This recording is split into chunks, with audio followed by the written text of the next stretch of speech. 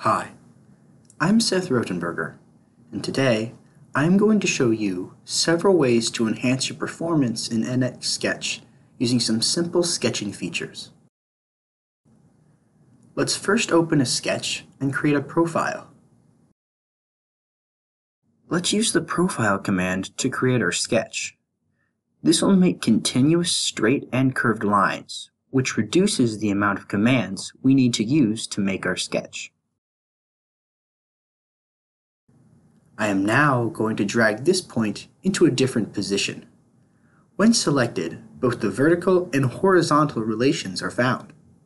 When I select the vertical relation, it turns purple and relaxes, and when I move the point, the horizontal relation remains, allowing the top line to stay horizontal. Relations are an easy way to control the shape and angle of a sketch. Here I am making this bottom line horizontal.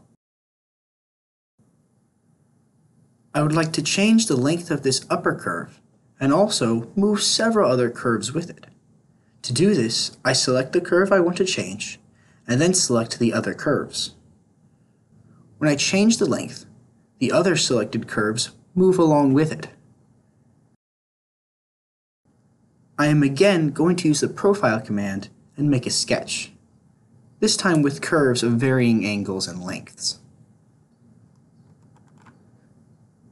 It is easy to make the two peaks colinear by using the colinear relation.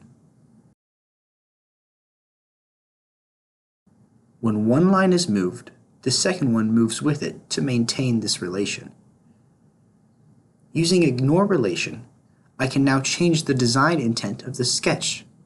I first select the curve, and then the relation that was previously found. As you can see, the ignore relation symbol appears, and when I move one peak, the second one does not move with it like it did before. Let's recap what you have seen. You saw me drag a point on a sketch by relaxing a vertical relation and maintaining a horizontal one. I then moved several curves when I changed the length of a line by selecting them. Finally, I used the make command to force two lines to be colinear, and then used the ignore relation to change the design intent of the sketch. I would like to thank you for your time and attention.